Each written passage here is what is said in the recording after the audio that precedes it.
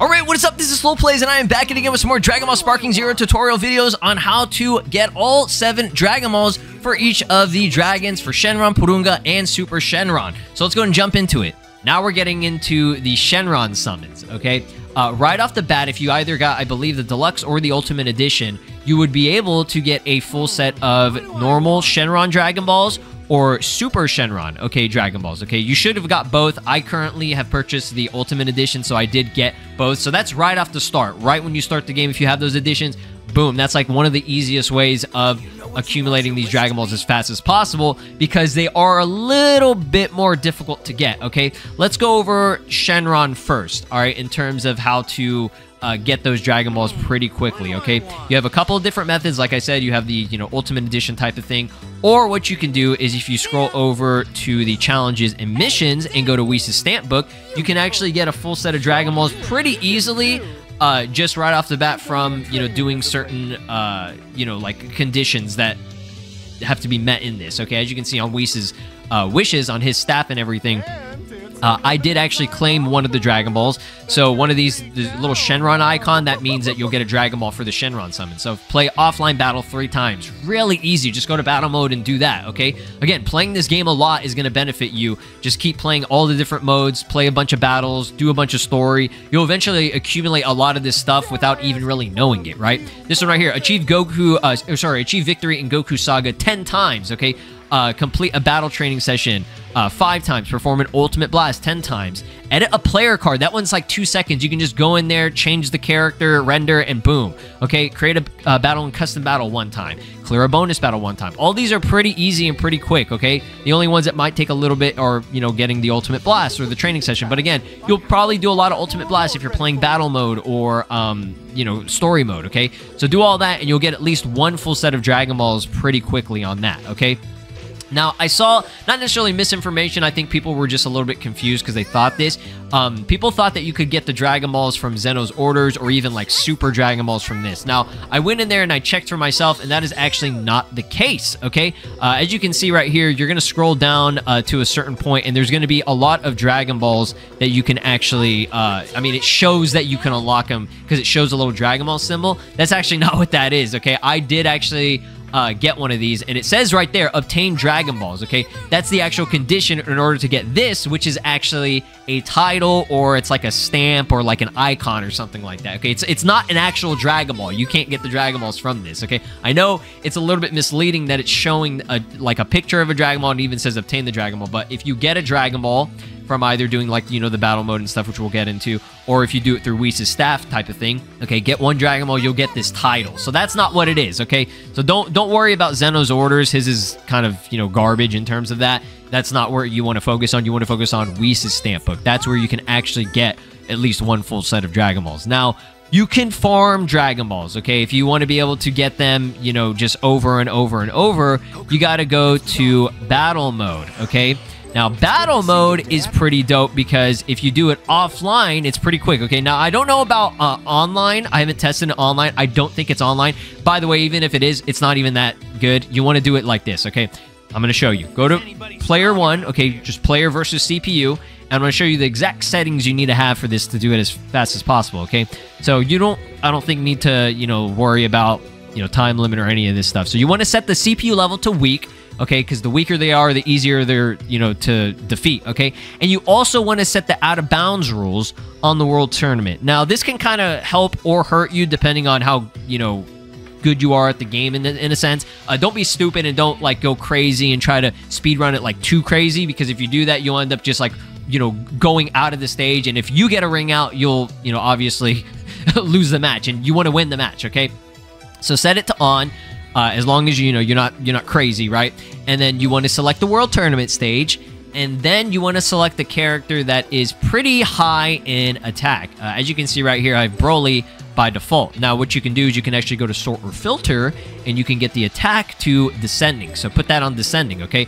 This will show the characters with the highest amount of attack all the way down to the weakest, lowest amount of attack. Shout out to my boy, Mr. Satan. He's weak as hell, bro. But he's stronger than you, I will say that. So right off the bat, in terms of your character selection, if you're, you haven't done anything yet and you're just trying to get Dragon Balls as fast as possible without unlocking any characters yet, use Z Broly. He's actually the strongest. As far as I know, in terms of the characters that you can have right now. You can, if you do have Super Saiyan 4 Gogeta, you would obviously want to go for him. He is actually the strongest normal character that's not a giant, which is actually kind of crazy in terms of power, okay? He's got like the most attack power, okay? If you want to, you can use a giant character. I would advise against doing that just because the giant characters are really slow. And again, we're trying to do this as fast as possible. And I know Broly's kind of slow, but he's better than a giant character, okay? Then what you want to do is change the team, and you want to select a character that is really weak. And you can do that by going to HP and go to descending. Okay, the characters with the lowest amount of HP, you'll be able to kill them as, fast as possible, a lot faster. Now, the weakest character is a Frieza soldier, okay? Or, you can do Babidi or whatever. But I'm selecting Mr. Satan just because he's more restricted to the ground, okay? I know that's kind of weird because he can also fly and stuff, but I'm just going to show you an example just to see how fast I can do this. It'll kind of vary. Just skip through this. You don't need to worry about that. So, yeah, he's going to jump right there. So, he's already kind of beating my ass right now, which is kind of funny. But, yeah, again, don't get a ring out. So, right there, he was stupid. Yeah, if they're weaker, they're usually kind of stupid. So, he'll end up, falling or, whatever it may be. You can knock him out. So as you can see right there, I just got a Dragon Ball from Porunga. This will vary depending on just the RNG. I think the drop rate for Porunga is a lot less than the drop rate for normal Shenron. So definitely do that. That's pretty good. That's just an example. Just keep doing these battles over and over and over, and you'll just get a random drop of either Shenron or the Porunga balls. So again, when it comes to either Shenron or Porunga, doing just regular battle mode will give you a chance, like a random drop rate of these Dragon Balls, as you saw what I was doing in that, battle mode or whatever, getting, those just like random fights in the World Tournament and all that. You'll have a random chance, okay? For one of them, I got a random chance of getting one of Porunga's Dragon Balls, okay? Right now, I have still, the Shenron and the Super Shenron from my Ultimate Edition, but again, just doing that, doing battle mode over and over and over again will give you a chance. I believe Porunga's Dragon Balls are a little bit less of a chance. I think the drop rate is less compared to regular Shenron Dragon Balls. I don't know the exact rate, but that's just kind of from what I've played from my experience and everything, okay? Now, when it comes to Super Shenron, there are a couple of methods, okay? The very first one, like I said, is the Ultimate Edition, so that's number one, okay? That's one set that you can get. Number two would be completing Goku's story mode, okay? If you go to the episode battle and you actually go to this right here and you select it, just complete Goku's main story mode, his full thing. You actually get a full set of Dragon Balls, at least for the Super Dragon Balls, once you complete his main story, okay? Now, when it comes to summoning Super Shenron in terms of some other methods other than the Ultimate Edition, doing the Goku story mode, you can also do two other methods which are also story mode related, and that would be Trunks' story mode, okay? Completing his regular episode battle story mode, his full thing, okay, and doing his what if. So those are two other ways of getting it. So, okay, you have the Ultimate Edition that you get right off the bat. Okay, you have Goku story mode and Trunks' what if story, okay? Those are all I know because it's kind of limited. I don't actually know if this is the case or not, but I've heard that you could also get a drop rate of Super Shenron and just the Super Dragon Balls also from regular just battle mode like you did for Porunga and Shenron. It's going to be like a random drop rate. I would assume if that is the case, it's way less than regular Shenron and Porunga. It's like super rare, but I think that is a possibility. So just keep playing regular battle modes against like a CPU. Just constantly grind and grind and grind and grind. And you'll eventually get that, pretty easily, or not easily, but like, you know what I mean? Like, if you just play enough, you won't even notice. Like, time will go by and, you'll eventually get them, okay?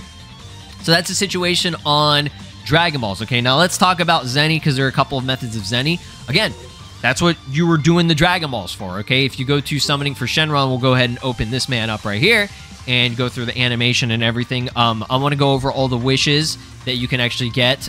There are several good wishes. I would focus on mainly Zeni. Okay, I know some people might have already used the wish up and made the mistake of doing that, but in all honesty, these other ones kind of suck, okay? I'm not gonna lie. This one right here, you can also wish, I think after doing some of Goku's story mode, this will complete an episode battle. I'm not exactly sure how much that it completes, if that's just like one full episode battle, which is kind of crazy or whatever. But whatever. Yeah, Zeni. This is what you want, okay? I believe you can get like 1,000,000 Zeni. I'm not sure with normal Shenron. I haven't tested it yet. But you want to wish for this, because getting the most amount of Zeni as possible, getting to max Zeni is, you know, what you need to do for this game if you want to be able to unlock stuff as quick as possible. But you can also get certain outfits and things if you want. Again, those are another methods. Titles and stuff if you want that. I wouldn't worry about those too much. Like I said, Zeni is the best wish. Now, when it comes to Super Shenron, it is guaranteed from what I did see. If you do at least the very first wish from what I tried, you can get like 1,000,000 Zeni. Okay, I did test this out on a different version of the game that I was playing, and after you summon him and everything, go through the animation, he's going to do his little speaking. You can also unlock characters, okay? So these are the way to unlock Fusamasu and Goku Black. I'm just including this in there just because this is the fastest way of getting these characters, which are very popular, and I know a lot of people are going to be asking for it. How do I get Goku Black or Fusion Zamasu? This is it right here, okay? This is what you would need to do. So if you want Goku Black as quick as possible, just do the Shenron wish. Again, I would advise you not to actually do that, in my opinion, okay? You can just, you know, go with what you want to do. But getting more Zeni is better, because, again, you get like 1,000,000 Zeni, and that means you can unlock, like, several other characters instead of just one character on here, okay? I think that's kind of dumb. You can also increase your player level, so that also helps as well. Super Shenron is, like, the man. He is that guy, right? Again, you can get ability items, titles, etc., etc., if you want to get these outfits here. Again, the outfits between Super Shenron and normal Shenron are the same, at least for the very start of it. Okay, ability items, they have all these, like Super Transformation, Water's Blessing, Miracle Master, Broly's Ring, Guard Master, Mirage, and all that stuff. And then with titles, they give you a lot of different titles if these are anything that you really care about. Yeah, it is what it is, right? Shenron actually gives you titles as well, but it's like, I think like the very first, it's a way less than what you get from Super Shenron, okay? This is Broly, and you are watching SLOplays. Make sure to subscribe, or else I'll destroy your entire planet.